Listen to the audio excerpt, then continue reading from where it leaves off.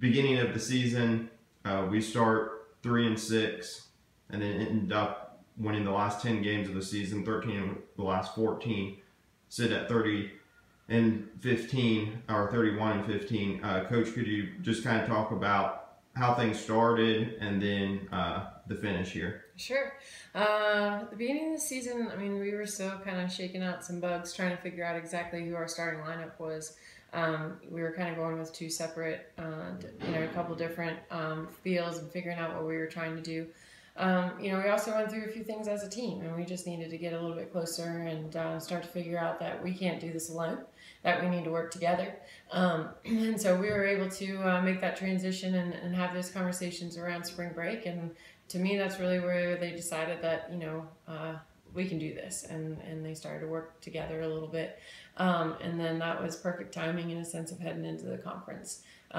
We were, had a really good run there at one point. We battled a little bit of an injury, and then we were able to get Alexa back and kind of hit our stride again. So hopefully we can finish out this conference tournament in a positive note. Coach, I guess it really starts with pitching. First, you've got kind of an All-American candidate in Taylor Brantz, but then there's some other pitchers as well that have really stepped up this year. Senior Emily Kale in particular, and then also freshman Rachel Apollo, who's really been able to contribute in her first collegiate season. Yeah, I mean, Taylor's, done a fantastic job for us in the circle, especially in the games where we were having a difficult time scoring runs. Thinking about a few games where we only won 1-0 or 2-0 or whatever it might be. But we were having a hard time getting runs up on the board with Alexa out of the lineup. And so she did her part, kept us, throw all those shutouts and scoreless innings, and really gave us an opportunity to win some close ball games. So that was really helpful, and she certainly is very capable of that. Emily Kale did a fantastic job for us, especially she really shined coming in relief that part of the middle of the year against Charleston, and had a really good game against one of our non-conference opponents and things. But she had really done a great job in that type of role as relief, and then was kind of given an opportunity to start a few games and was able to be successful. Rachel, as a freshman, has, just been a solid rock. I feel like every time she's gone out there, she's just kept us in the game. They have been able to, teams have been able to score a run or two off of her. But for the most part, she's been able to at least keep us in the game in an effort to try to score a few runs. So there's been a few ball games that she's lost that I told her after the game, you pitched good enough to win. So she just needs to stay confident and trust her abilities, and we need to make a few more plays behind her.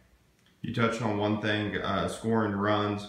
At times it has been a little bit of a struggle throughout the season, but if you look at the run differential between us and opponents, I think we're near 100 over opponents. Shocking. Which is shocking even when I saw it, but sure. Can you talk a little bit about that? I know there's been some games where we've run ruled opponents, and it's really been here as of late within the last month or so. Yeah, I mean, well, when you have Taylor out there throwing all of those, runless games, that certainly can keep opponents off that board. And then we just needed a few behind her to, give her a little bit of insurance and things. So we were able to do that. As far as, some of our run rules and things that we had recently that I can think of against Fairmont and Glenville, the girls followed the process. They just hit the ball to the right side of the field and, hit a few balls over the fence. Playing at home helps us, with that 200 all the way around. We kind of sneak a few more out. But home field advantage, I guess. So, I think those of, Notre Dame was one of them as well, thinking back. The long ball has been able to kind of really propel some of those run rules and things. So, they get milkshakes for run rules, and so they really like to run rule teams in an effort to try to score one of those later in the day. Moving on to the postseason play. First, you got the Mountain East Conference tournament here this weekend. Cavs are 7-2 all time in the MEC tournament, and there's a couple of players that have played in each of those MEC tournament games in Alexa and Taylor Brants.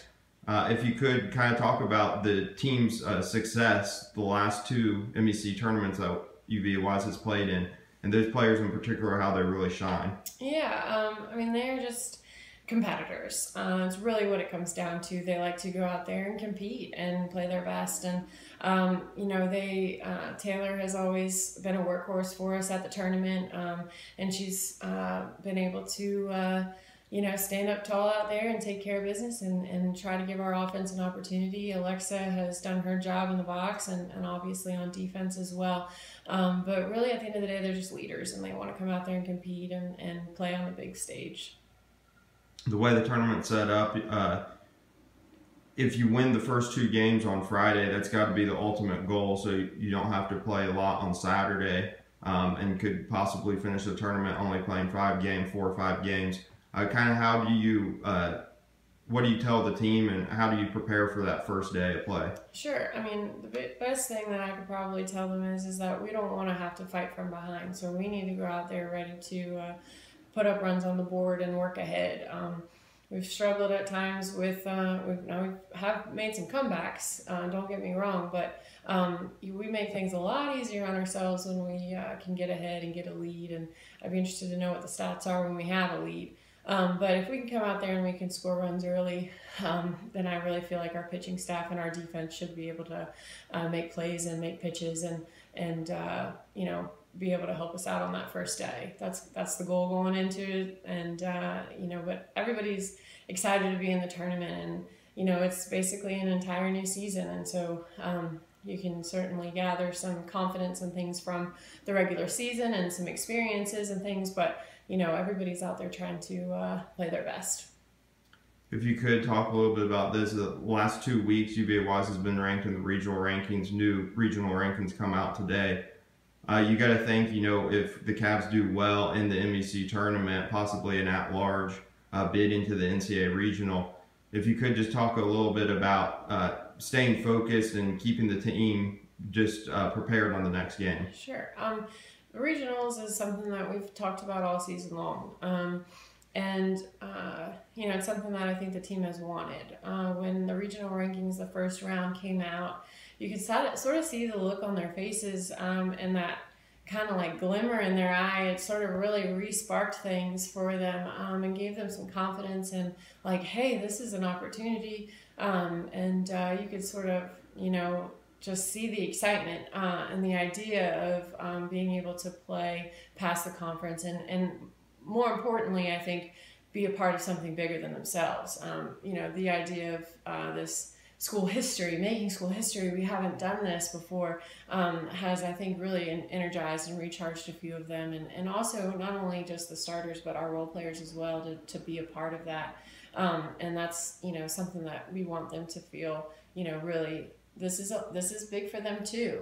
So, you know, we're really hoping that that's something that happens for us. You know, we definitely love the idea of winning the tournament and just locking in that opportunity. And, you know, I really feel like we've got a group of girls who are more than capable of doing that. But you know, hopefully an at-large bid is in our future if for some reason that doesn't shake out the way we want it to at the tournament, that we can continue to compete in May. All right. Thank you, Coach, and best of luck this weekend. Yeah, appreciate it.